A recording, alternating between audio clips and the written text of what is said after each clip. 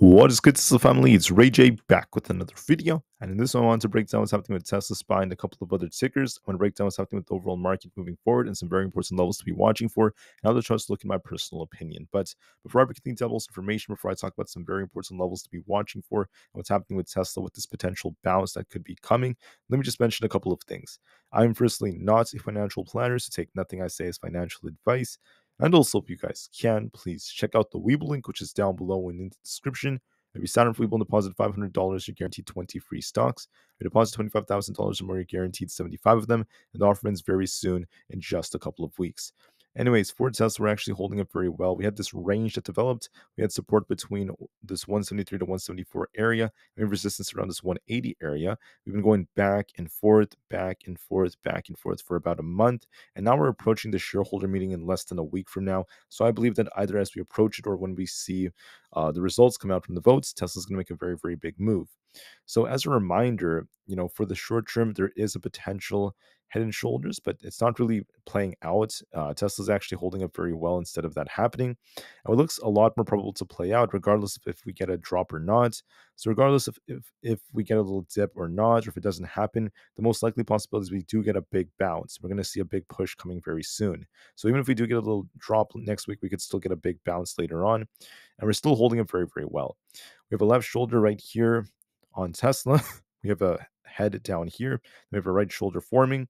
And for bullish, you want to see it break and close above 180. If that's the case, we're going to easily push into the 200s, in my opinion. If we lose 173, we turn bearish. But overall, this chart looks bullish to me, looking at the inverse head and shoulders and how well Tesla's holding up. Now, my opinion could change depending on different factors, but as of right now, there is upside potential. Now, for the shorter term, Tesla's actually trying to fight this resistance around 178. So it's been building some strength, trying to push a little bit higher after seeing a little bit of liquidity grab, I would say yesterday and the day before that, as Tesla dropped to the 173s.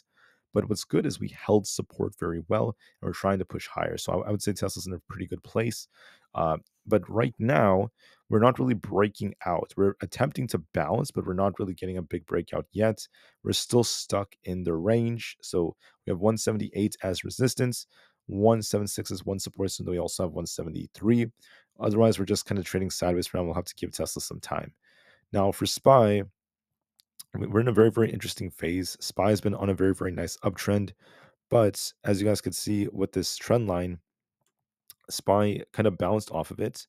We pushed all the way up to a new all-time high around 536, and we're still holding up, so we still favor the bulls.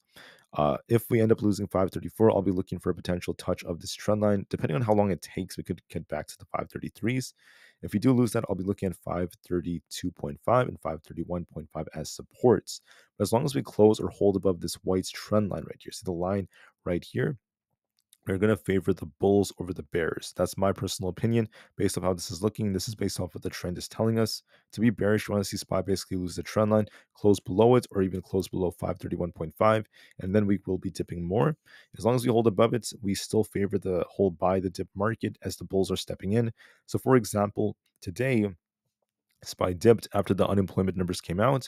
It dipped all the way down to 531.5, came back up, and we actually opened above the trend line. And then since we got bought back up, the buyers defended and pushed us all the way up to a new all-time high. So the buyers are still defending. The buyers are still technically in control as long as SPY is above the trend line, even if we do dip a little bit. So watch support at 534. If we lose this, this trend line could be touched.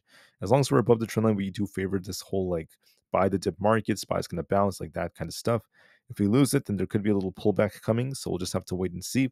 But as of right now, at the time of recording this, SPY is holding up very well within our range, the range between 436 and 434, and we're still above the trend line, so we favor bulls. For Nvda, we're also range trading between 1180 and 1200. If we lose 1180, I think there's going to be a risk of Nvda actually dipping down to fill this gap around 1164. And if we end up holding up, we could be looking for a rebound. But overall, that's all I'm seeing on Nvda. I think that for now, we're going to shuffle around the area we're in. We have 1192 as resistance and 1200. We have support at 1180. I think we're going to continue to trade sideways in this range. If we lose 1180, we'll be dipping all the way down to fill this gap. So I do favor that a little bit more, like I said earlier. But we haven't officially lost this yet, and it may take another few days for that to happen. So we'll just have to give it some time. Bitcoin is just trading kind of sideways. We have a range on Bitcoin, 72,000, this range as resistance. Support is currently at 71,182 and 70,962. So we'll just have to see how things go, at least moving forward. For the QQQ, we have resistance currently around 465, and we have support where this trend line just happens to be, just like that of SPY.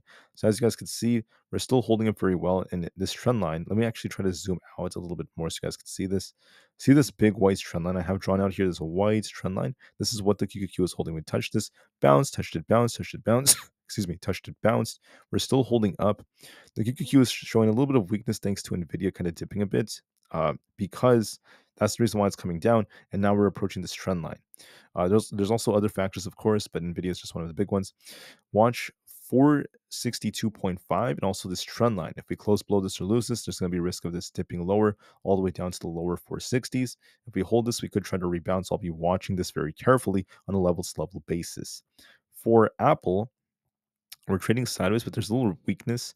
We hit 196. We have support currently at 194.5 and also at 195. If we lose 195, watch 194.5. If that fails, this will be dipping all the way down to 193.5 in lower levels. We're just kind of trading sideways right over here in this range, but there is a risk of Aapl dipping a little bit lower, so watch for that very carefully. For the IWM Russell 2000, we got a little rejection off this 203 zone. We're starting to dip lower. I think that there's key support around 200. So we'll just have to see how things end up looking from here. So that's something worth noting. There's kind of like a head and shoulders here, and is kind of dipping on a slight trend right now. So I do see a risk of it dipping down to the lower 200s, if I'm going to be frank and honest. Coinbase hits this 260 area, which is awesome, but it's kind of struggling to really break out from there. So we have some tough resistance in the low 260s. If we reject, we could be looking for a move back down to 257. Amazon's trading sideways within its range from 184 to 186. I think there's a risk of it also dipping a bit towards 184 and then continuing to rebound. It's the lower 184s, but overall it's still trading sideways and it still has some strength. So it's still holding up well, but I think it's going to consolidate. Meta is also trading sideways around 495, not really doing much. If we end up losing basically 493, look for a dip all the way down to 491, then 488. We have resistance currently at 498 and also 500. As of right now, we're just kind of trading sideways. There's a possible head and shoulders. I'm not really going to count solely on that. We're just kind of trading sideways in a range, so we have to give this some time. And then for the memes, GameStop and AMC, I'd be careful with them because, these stocks get halted like crazy. They're very manipulated. They expose a lot of things that go on. Let me just say that if GameStop loses 33.7, it's going to be continuing to fall lower. It's going to be a big sign of weakness. So we're trying to hold this support at our 20 EMA. If we lose it, I think we're going to be dipping all the way down to lower levels. If we hold this, we could try to rebound, but it's looking very weak right now after all these halts. Same thing with AMC. If we lose 5.13, look for a bigger dip. Otherwise, it's going to try to hold up. But I'm just trying to say that there is weakness on these charts. The VIX has dropped quite a bit. We haven't officially filled this gap. Now the VIX is trying to hold support at 12.43. So it's kind of in a very, very critical position. But let me just make it very clear that it's at a very, very low level. And that's the reason why we're seeing the market kind of shuffling. So the market's continuing to shuffle. We have to give it some time. Like I said earlier, as long as we're above some key supports, we are still favoring bulls overall. But this could shift if we end up losing those levels. And then for Tesla, once again, we are continuing to trade sideways within this range. Lose 173, I turn bearish on Tesla. Break 180, I turn more bullish, especially if you hold above those levels or close above them. So give it the time it needs and just know that right now Tesla remains range bound, and it may take some time until we get to the shareholder meeting to get a much better move. All right, so I'll see you guys very soon. Thank you for listening, and peace out.